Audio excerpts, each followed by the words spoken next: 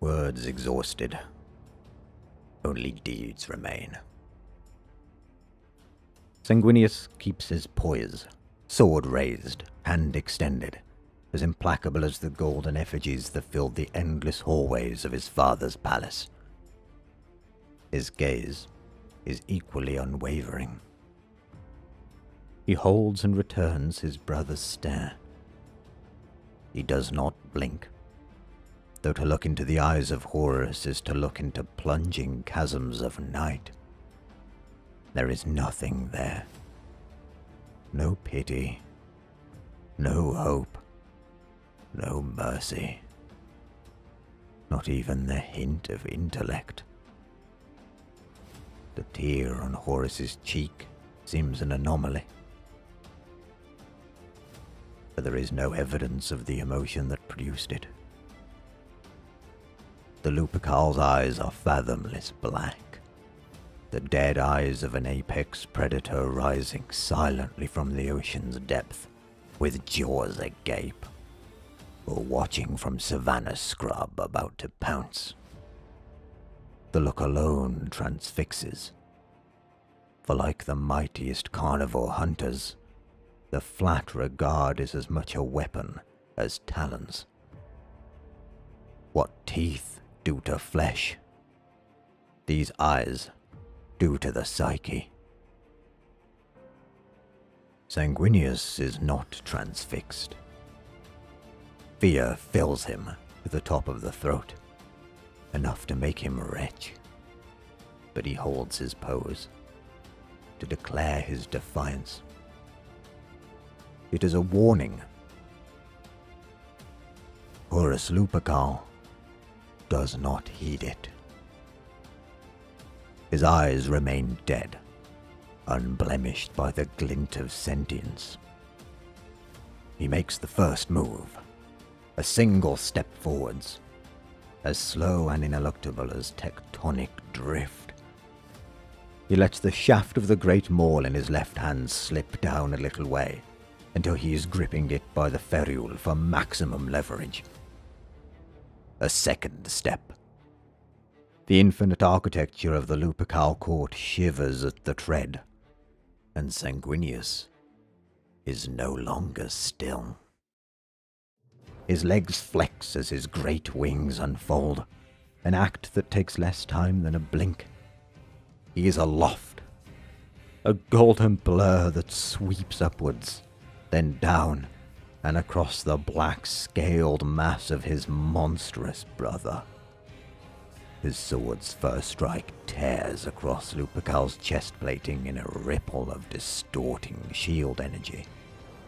His second lashes 𝗟𝗶𝗂𝗶's left pauldron as he skims across it. His third rakes 𝗟𝗶𝗂𝗶's shoulder and back in a spray of sparks. Horus reacts. The maul rises and swings to swat his brother out of the air. The force of the swing is so great there is a sawing crack of air displacement. Despite its thunderclap, the maul finds nothing. Sanguinius has banked full circle, and then Carmine rips 𝗟𝗶𝗂𝗶's right hip, and then again, full force, into the breast guard. The talon of Horus rakes and snaps with enough force to crush the hull of a tank. The maul swings, bruising the air with the crimson trail of the blood light fizzing from its head. Neither connects. Sanguinius, wings scything, is inside his brother's guard again. Face to face, 6 meters off the deck, driving sword strokes into his chest and face. 1, 2, 3. Each strike deflects from reactive power shielding. Each strike makes 𝗟𝗶𝗂𝗶's shield generators howl as they struggle to maintain protective integrity. Each strike causes the shimmering ghost of the defensive field to quiver and coruscate across his plastron and carapace. The talons of the lightning claw close again. The slam of a bear trap. Sanguinius is already gone, soaring vertically, like a launching missile, high into the air above his brother. Under the arching ribs of the lofty ceiling, he turns, inverts, and dives. A descending eagle. Impact. Carmine strikes the raised shoulder plating that houses the suit's reactor. Sparks gout. More than sparks. Superheated specks of armor plate and hammer scale. There is a raw metal gouge left in the hunched back plate of the serpent scales. The mace head rips the air.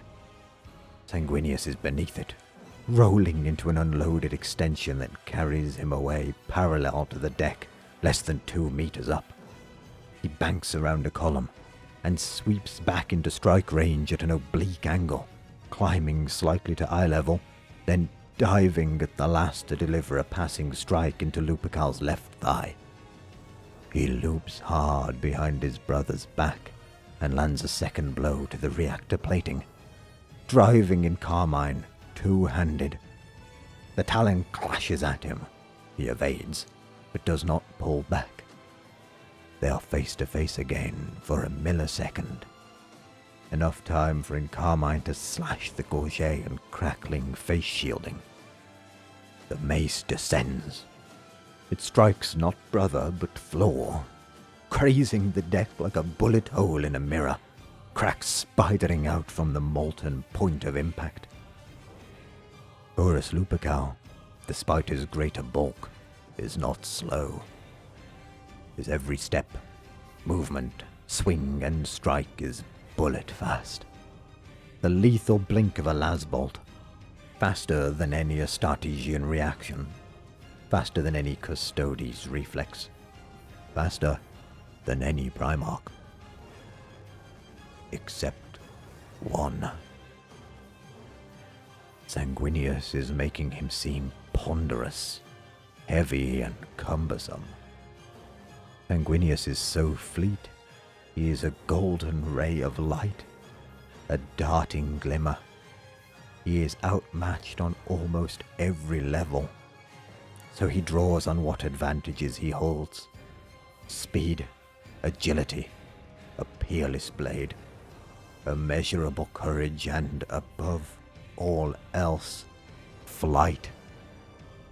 He forces the conflict into 3 dimensions, using the air and the space, rejecting the constraints of flat plane combat. To stay on his feet, on the deck, and square off against his brother like 2 Astartes in a practice cage would be to invite a duel he cannot win. It is an eagle against a bear, a raven on a wolf, a ball dancer vaulting an auroch, lightning around a mountain, dazzle in darkness. He is relentless, circling, swooping, climbing, stooping, coming at his brother from every angle to deliver a savage blow before rolling and banking out of death's reach. He wheels, feinting right to evade the talon, dragging the full length of Carmine's edge across Horus's right pauldron with a grating squeal. Embers flutter, broken scales rain onto the deck. Horus brings them all around in a cataclysmic swing that almost catches the beating wings as they pass him. Sanguinius darts away, then swoops back, suspending like a hummingbird for long enough to gouge his blade into Horus's waist, then veers away as the maul comes at him. The maul's head strikes the floor again, this time with enough force to split and scatter the flagstones in a long fault line that exposes the underdeck spars. The tumbling slabs and buckling deck plates chase after Sanguinius like an opening crevasse. Sanguinius loops and lands, square and true on his feet, just beyond the end of the long fracture in the floor. He looks back at his brother along the line of broken, displaced and jumbled flagstones, 20 meters away. He turns his left side towards Horus. He raises the blade in carmine in a proffer above his right shoulder. He extends his left hand, ready. He meets Horus's gaze, unblinking. "Do you lack, brother?" he says.